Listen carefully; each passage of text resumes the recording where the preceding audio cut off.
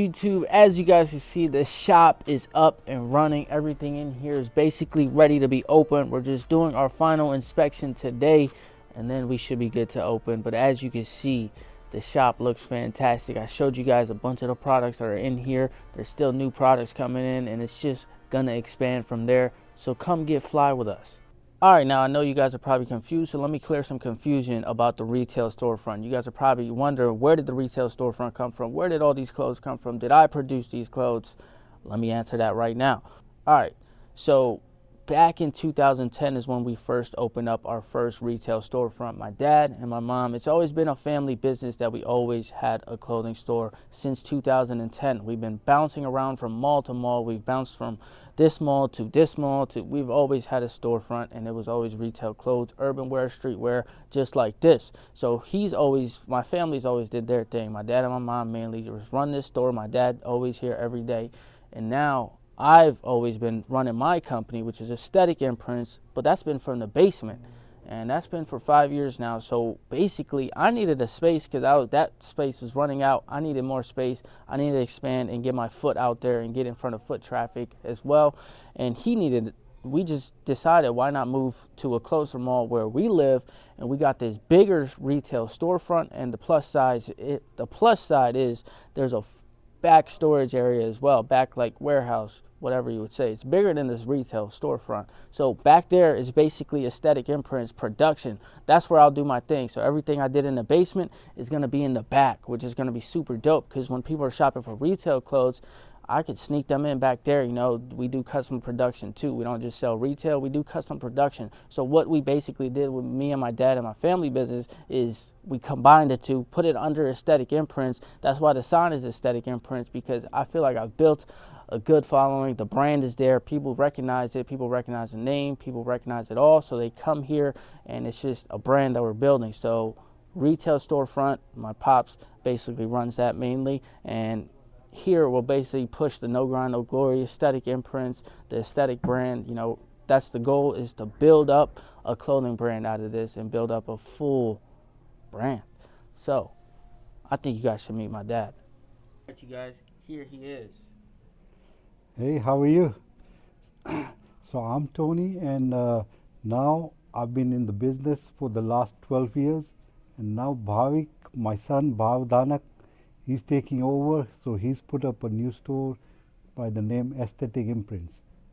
All the best. Wish you good luck. I love you, my son. So there you have it, man. That's Tony right there. That's the OG. Come check us out. Me and him are always going to be here. I'll be in the back because, you know, the production back there, but he's always going to be up in the front. Check us out, and yeah, we'll hook you up. Now, I keep saying the back, but I need to give you guys an update on the back, because you guys haven't even seen the back yet. You guys saw it with all the shelves, but let me show you what it's looking like now. So as you can see, all the shelves are gone. We got the aesthetic red on the wall. It's looking beautiful. It's all open now. There's still a lot of work to be done back here, but it's making progress. Remember these shelves? They were all here. They were all here, but now I knocked the shelves off of this wall too, because I wanted the aesthetic to be beautiful, because this is basically where it's going to be printing and stuff. So yeah. Now this red wall right here, shout out to my mom, because she painted this entire thing, and she did a fantastic job. She doesn't paint for work or nothing, but she knows how to paint. It's like a hobby thing. She likes painting.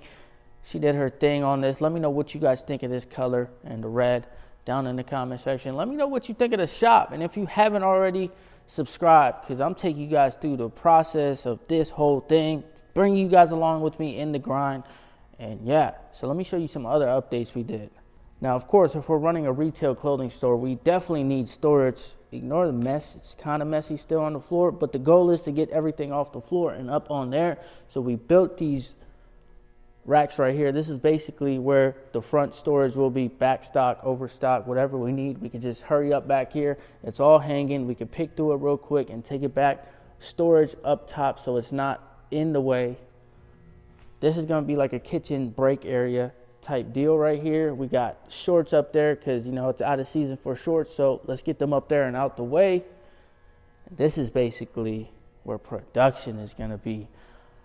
I don't exactly know where everything is going to be laid out. That I'm still working on.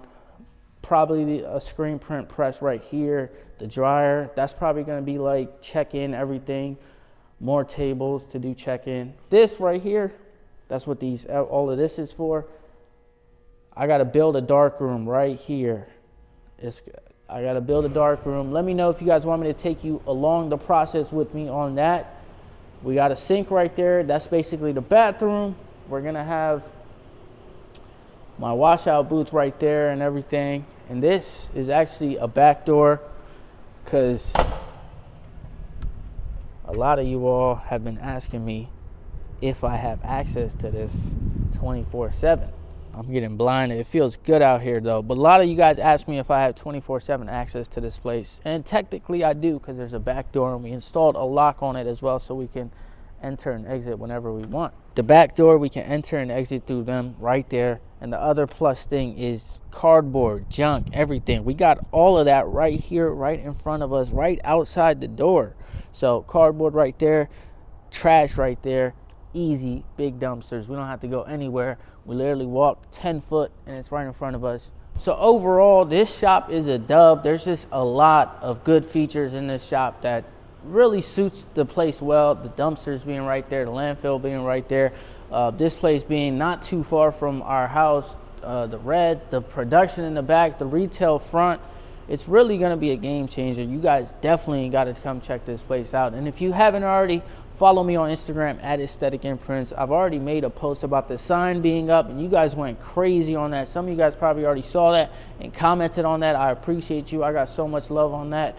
Shout out to you all. I appreciate that. But this place is a plus, and backdoor access is available 24/7 if I wanted to, but I don't know why I would need to be here 24/7, as some of you guys keep asking me.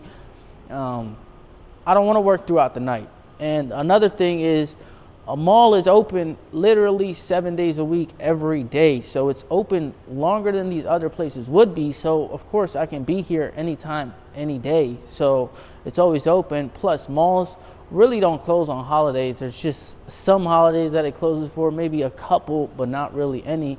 So it's a dub. You guys got to come check us out. I'm excited. I don't know what else there is to show you guys, but let's see if I find anything.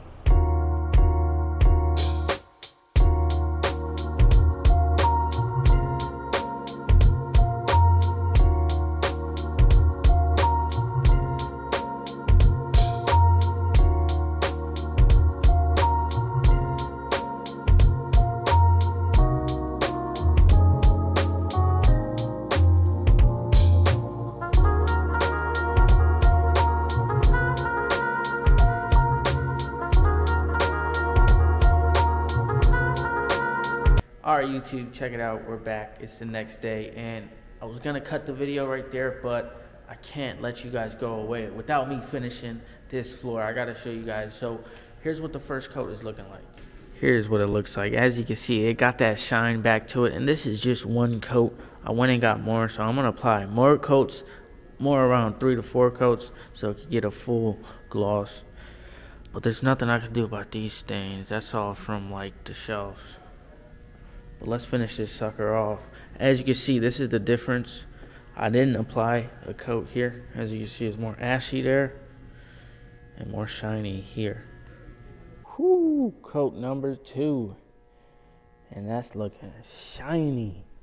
Way better than what it was. You know, this I think I can deal with instead of paying $1,000 to $2,000 to redo a floor. I think I could deal with this. Alright, the floors are looking fabulous. I'm going to go ahead and start building the dark room because we got to build a dark room for this space. There's no other extra room. So now the inspections and everything is good, I'm going to go ahead and build a temporary style dark room because I don't want it to be too permanent. So we're going to get to that. And y'all see the jacket. This is the aesthetic drip, the G for the grind. So let's get to it. Now, yo, side note, I really like how this jacket turned out. That's actually 3D puff embroidery on there that I did myself. Turned out clean.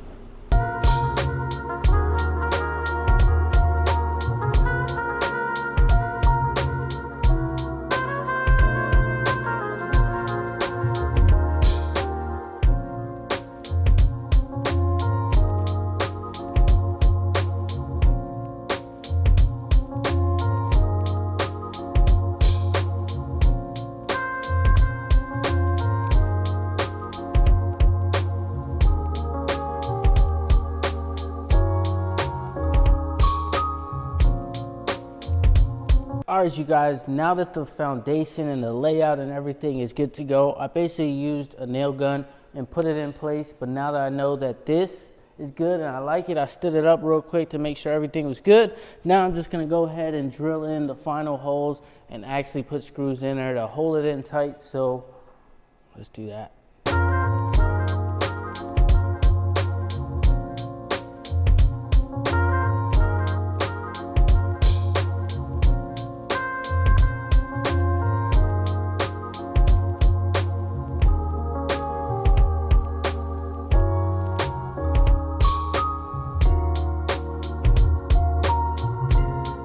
Look at that, y'all.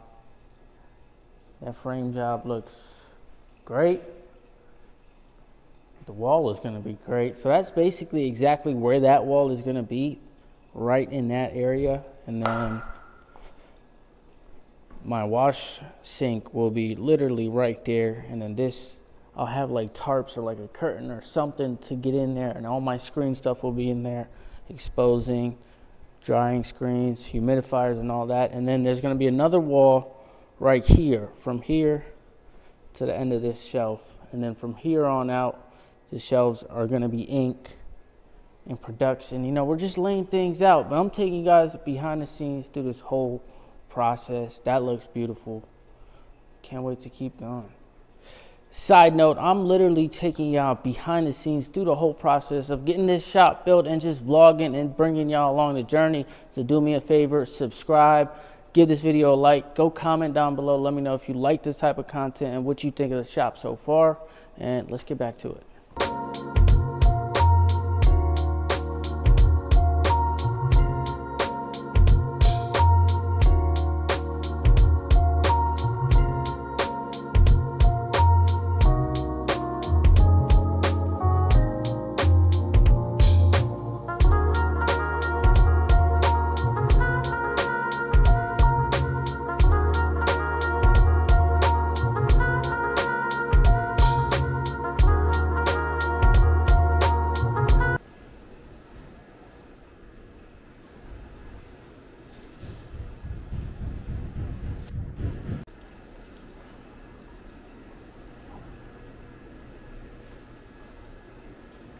All right, now the framing and everything is all done, but I can't do any more work to this because in order for me to go ahead and do the next step, that is to apply the walls. In this case, I'm gonna actually use 1/4 inch cardboard pieces, basically. Let me show you. Basically, all of these pieces. This is the same type of material I used to build my drying cabinet. Link to that right here, but there was just a whole bunch of these from the shelves. The shelves, all of them had backing, was this, but I was smart enough to keep this because I knew this would come to use for anything I want to build. It's easy walls, but the only thing is some of them are damaged at the edges like this. So I would put them on right now and get the walls made, but I want to have a little bit of a cleaner look. So tomorrow I'm going to build bring a table saw and nick them about 1 inch or 2 from each end, get a clean look, and then apply it on there, and then we'll build that. But we still got more work. Everything that was there when I wasn't able to do the floor polish, as you can see, I stopped right here. It went from ashy to classy, but we're gonna make this classy as well. So I'm gonna go ahead and apply that. Everything shifted this way, so let's do that.